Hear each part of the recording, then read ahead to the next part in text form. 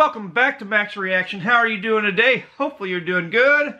I'm doing good. Long day at work. Got the kids, getting ready to get the wife. But I decided to make a couple videos for you guys because I love doing it. I love doing it. It's a passion of mine.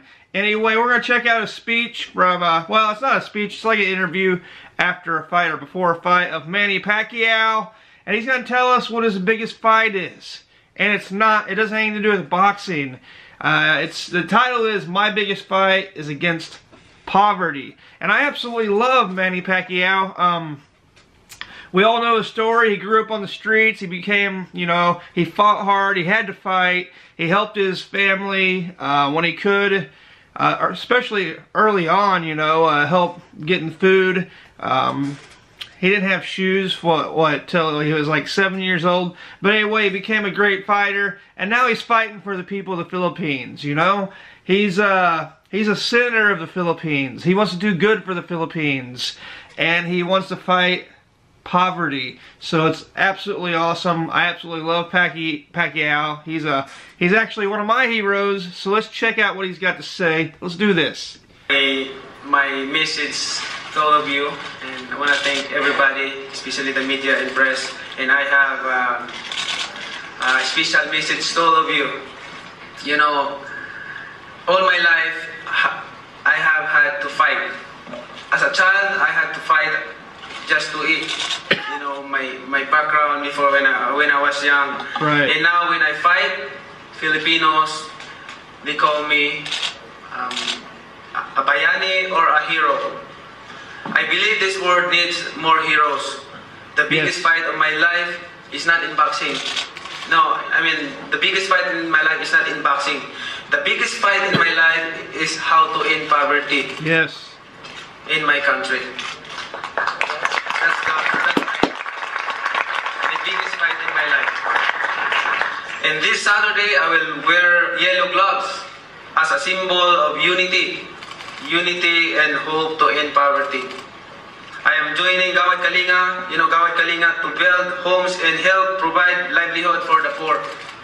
This Gawad Kalinga is a big organization, NGO, non-government organization. It's a foundation that they're giving homes and livelihood programs to the people.